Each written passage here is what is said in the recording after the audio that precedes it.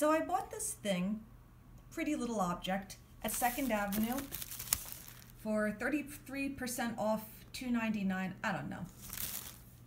Any rate, I have no idea what this is.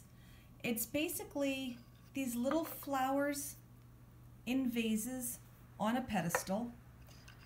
On the bottom, it's kind of a heavy piece. It's got these little felt pads, okay?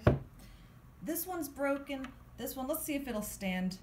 I've got the camera on it, so it probably won't. No. Ah, darn. It really did stand when no one was watching. So I don't know what this is. I don't know if this is supposed to be some kind of a tic-tac-toe game or what we're dealing with, but the fact is, when you have doll houses, you think in miniature. And I'm thinking these are pretty little things I can put in my dollhouse. So for whatever it was, for what it cost me, it's just a cute, fun little object. If anybody knows what this is, I'd be curious to know.